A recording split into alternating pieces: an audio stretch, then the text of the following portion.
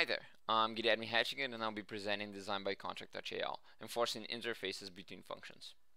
So what are contracts in programming? Contracts are just built upon agreements that in turn are just guarantees that some conditions will be checked at some point in time. For example, a sale. You need some money to buy a product and you need by the end of the sale that you own the product.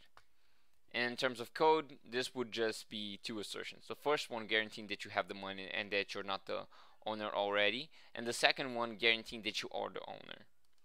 So what is design by contract? Design by contract is just a programmable way of doing so, of adding assertions to your code, to functions, to loops, and to structures.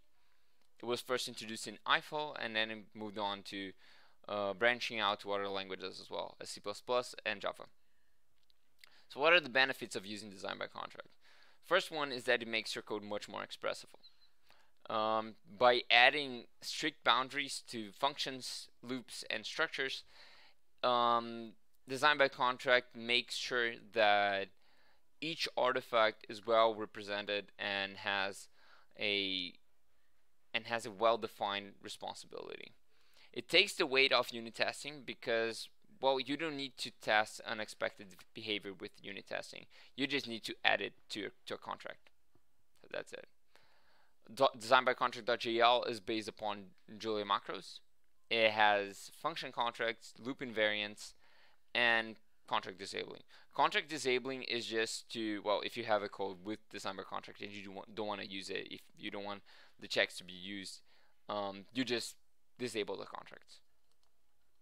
Here's an example of a function contract.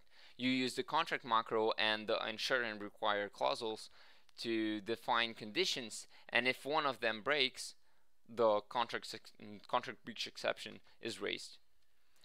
A loop invariant has the same idea, and at the end of each iteration you'd have a check for the conditions, and if one of them breaks, well, there's a new contract breach exception. A small efficiency analysis to the code is just comparing Julia and Eiffel code, but comparing them to a design by contract code with code not using design by contract. So concluding, we can see that the overhead added by the DBC package, both in Eiffel and Julia, is almost non-existent. Of course, the complexity of your code will be defined by the complexity of the conditions and your logic. Thank you very much.